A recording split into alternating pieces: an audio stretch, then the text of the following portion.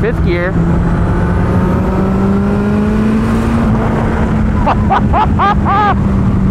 Boost! Boosted! I'm unironically a Turbo Hayabusa guy now. What has happened to me?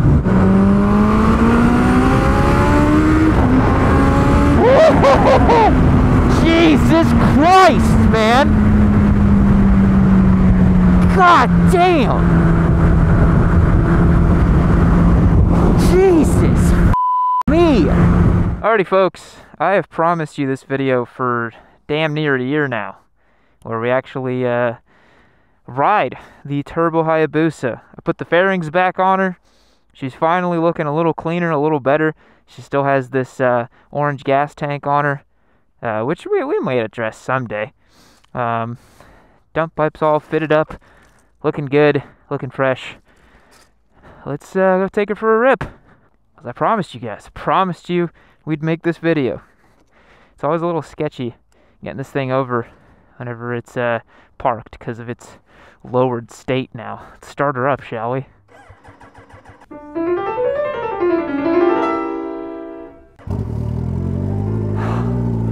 I hate how much I love this bike. Maybe it's because of all the time, effort, and energy that went into it, but I really hate how much I love it. It's so much fun. Because it just shouldn't exist, man. And it's like, there's something about shit bikes that just kind of stirs the soul a little bit, you know? And it's like, you know, somebody's random crap bike, that's their thing, but your crap bike, that's your crap bike, you know? We're here in a residential area, so I can't even conceive of opening the taps on this thing on like a side street like this. Hell no. This is absolutely just a highway missile bike now, and it's hilarious. But look at that puppy dog, man. Puppy dog in it. 3K RPM, cruising here. Temp gauge is normal. I've waited so long for this. I've waited so long to be able to ride and enjoy this bike, and I'm so happy. I'm so happy riding this bike, and that absolutely adds to my enjoyment of it. One thing I gotta say is I gotta put on a bar end mirror on this thing. It's kind of annoying not having bar end mirrors on it anymore. It's a bit frustrating. The other thing that's funny about this bike is I have never in my life ridden a motorcycle with such caution as I do this thing. I swear, other than getting on the highway and like whenever I have the runway and to be able to like full gas it, you know? Otherwise, dude, I am absolutely Miss Daisy with this thing. It's so freaking raw and insane that you have to treat it with the absolute utmost respect. Holy crap, you cannot disrespect this bike. It's so vicious. Speed bump check. Oh, it does just fine. It's a Hayabusa, guys. What'd you expect? As many of you know as well, I have an issue with the fuel gauge on this bike that I've never sorted, so it constantly shows empty, even though I just filled it up right before going on this ride. Oh, geez, I gotta get on the highway. I don't know if I'm gonna have enough power to jump on the highway here.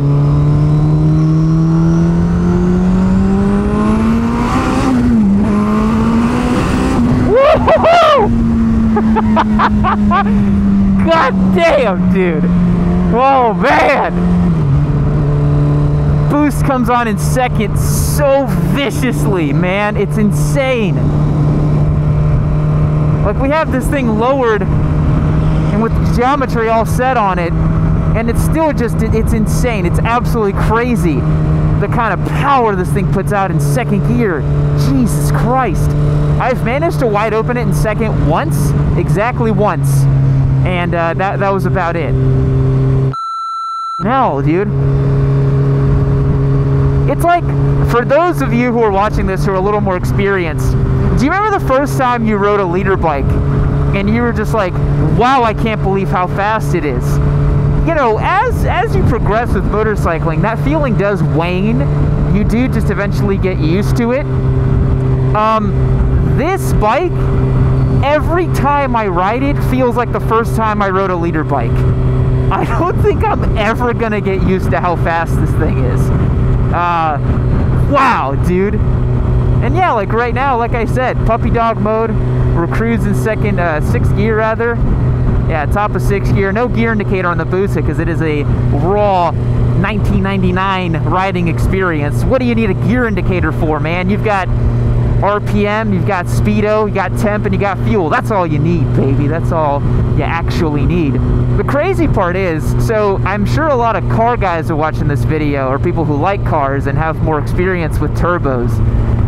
Turbos in the bike world are pretty rare. It is rarefied air to ride a boosted motorcycle. You know, obviously Kawasaki sells you a supercharged H2 that you can go and buy now, but it's still pretty rare to ride a turbocharged motorcycle, let alone a turbocharged 1300cc inline 4 bike.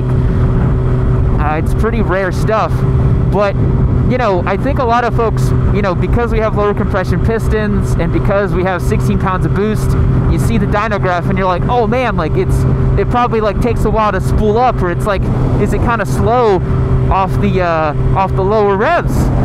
And I'm here to report that it's just not, because it's still a Hayabusa, it's still a motorcycle.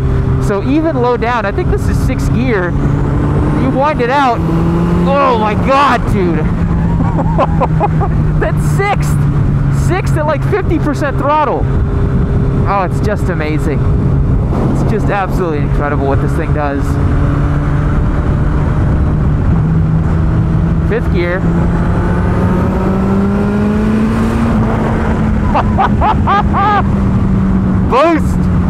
Boosted.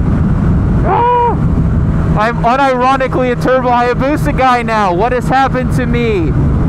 Oh man, all those years of making fun of them on Craigslist, and here I am, dude. I just can't believe it. It's honestly amazing. I hate that I made fun of them so much, and I was like, why would you ever do that? I get it now. I totally get it, dude. It's so much fun. Except when that happens, got the PO over there. Pulled somebody over. I'm sure he won't mind if I hit a little bit of boost.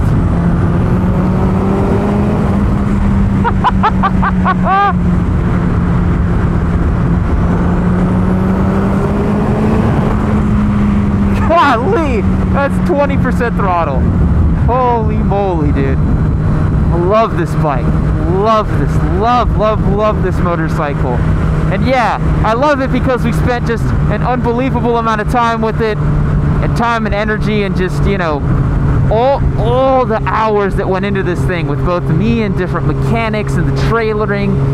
God damn it, it was all worth it. Nothing rides like this bike. Nothing. And I still think that you could ride this thing around, like, on the daily. It's not compromised in the sense of, you know, it's uncomfortable or it's horrible. Like, I'm still in a nice kind of Hayabusa position on this thing. I'm not in a Fireblade pegs way up high position. I can actually get pretty comfortable with this thing, which is really cool. Because I tell you what, guys, I love leader bikes, especially on racetracks, but on like city streets and like highways and stuff, leader bikes suck. They're so uncomfortable to ride, versus something like this is just so supple. Fucking hell, what an amazing motorcycle. The handling, you know, obviously since it's lowered, it does feel different. It's way dartier and twitchier being low than it ever was at a normal stock ride height. But it's the type of thing where you don't notice it as much when you're just kind of going straight like this. And look, guys, I didn't build this thing to have 270 at the wheel and lowered it so I could go rip up twisties and take it on a track day. The guys over at Brock's, actually, before sending me the triple and the lowering links and the steering damper, I had some concerns about adjusting the geometry. I was like, hey man, how's it gonna ride lowering it that much and all this stuff? And he was like, look, unless you're gonna go drag me at a track. And then in parentheses he said, please don't. He said, please don't go drag me on a track. He's like, I think you're gonna be just fine with it. And he's right. For a city kind of street application like this, it's completely fine. Totally fine. God, this thing's viciously fast.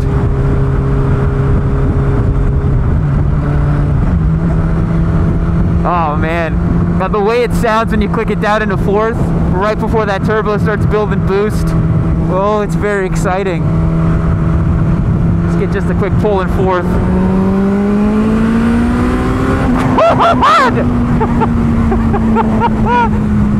Oh man, what a bike, dude. And it works now. It doesn't leak any more oil. Oh, I'm so happy. God, I'm so happy. It finally works. We're finally done. We're finally done. I know something else is going to break eventually, but I don't want to think about that right now. I just want to enjoy this amazing motorcycle. That's all I want to do right now. Just want to be spooling up some boost. God, I hope you guys can hear that turbo. It's the coolest sound ever from a motorcycle.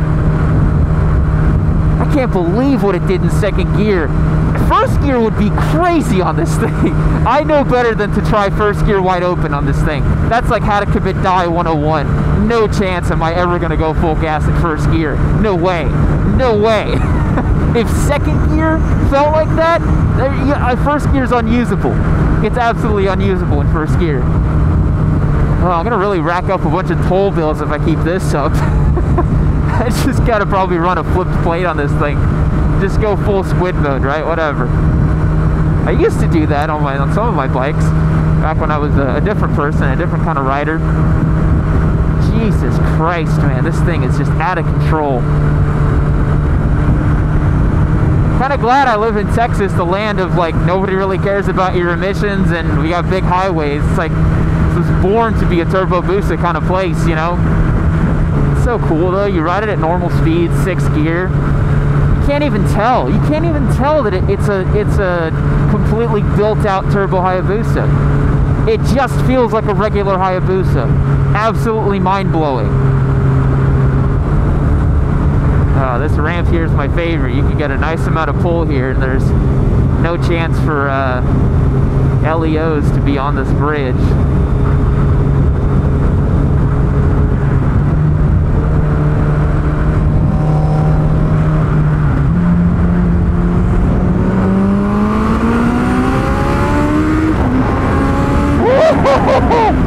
Jesus Christ, man! God damn! Jesus me! Oh man, I know in the other video I said that one day I'm gonna experiment with race gas. Man, I don't know, it's so fast! Me!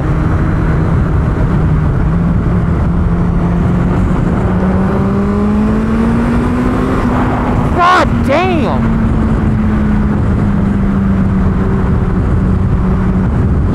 You honestly feel the rear tires smearing. You feel it smearing and slightly slipping the whole time it's pulling, and you feel the front like dance a little bit. Oh man, Lord have mercy, this thing's fast. This is I don't know. Yeah, I know I said the thing about race gas on the first video with it, but dude, I don't know. I don't know, man. That's crazy. I think that's genuinely bad to try to put 400 wheel horsepower down to the ground on this thing. I don't know what kind of tires you'd have to run. Like, what the hell is going to provide grip? I feel like it would just slip. Jump off and do a roundabout just in case. Nobody behind me. Again, such a careful riding style with the Turbo Hayabusa. You cannot play around with this bike. You cannot play around with this bike. It's literally like operating a loaded machine gun. It's like you gotta be absolutely focused and extremely aware of your surroundings and what the hell is going on. Cannot play with this bike. Holy crap, dude. Can't believe what this thing does, man. Genuinely scary. It's the slow speed stuff too. Like if you were to pull from, you know, 40 miles an hour, 2nd gear, that's where it just feels, oh my god, dude, nothing can explain how crazy that feels. I feel like you could just tell when it's idling, because it has this kind of high idle that we set for it. Absolutely just feels like a hopped up, insane engine. Just feels like an absolute beast of a motor. Holy crap, that gets your heart pumping. Jesus Christ. Every time you get on the gas with it, your entire body mass just goes backwards and you just feel your butt hit the back of the seat. It's just absolutely fucking crazy. This thing's, oh, Jesus Christ, dude. Like I said, I promised you guys this vlog. I don't have much of value to say during it, but I did promise you that we'd have a completed Turbo Hayabusa vlog where it makes 300 horsepower. We fudged the numbers a little bit. It makes 270 at the wheel, but that's basically 300 crank. It's a 300 horsepower motorcycle, guys.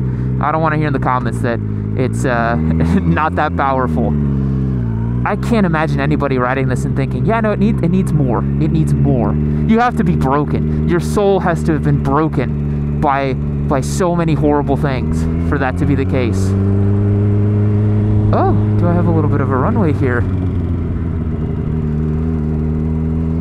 Not gonna use first.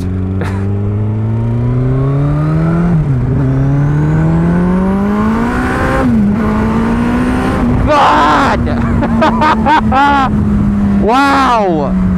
It just smears and slips the rear and second all day long. These tires are already warm. Holy moly, dude.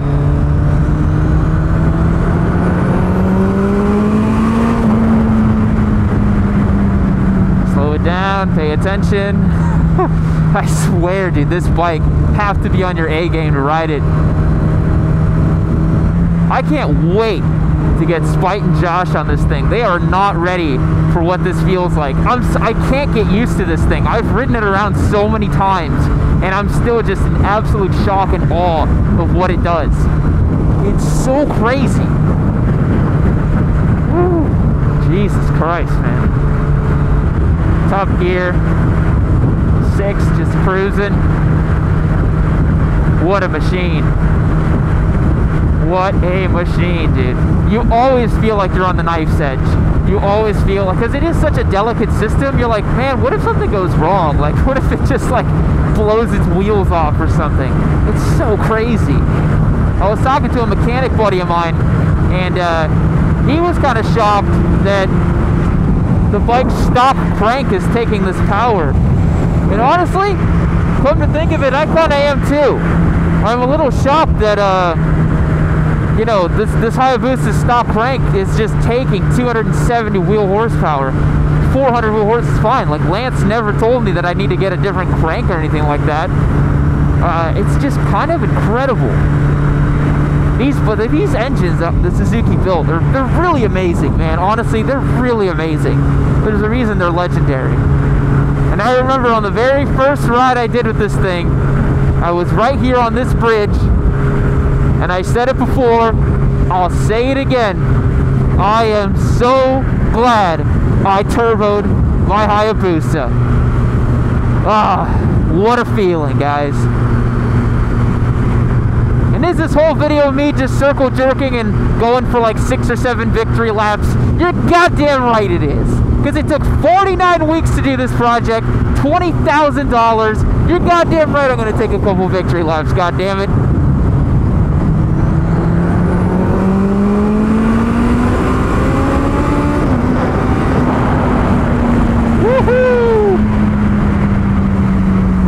I think that's all for today, guys. I'm going to wrap this one up. I'm going to keep riding this thing around just a little bit longer. What an incredible motorcycle. If you ever get the chance to ride a Turbo Hayabusa, I highly recommend it. I highly recommend it. Oh, man. I'll catch y'all in the next one. See you later. Well, look at you. You've made it to the end of another Yami Noob video. You should consider yourself pretty lucky because I have curated this one right over here for you to continue watching. It's probably just as good as the one you just saw.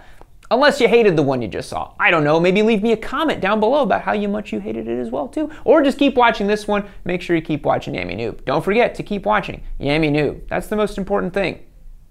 Keep watching Yami Noob.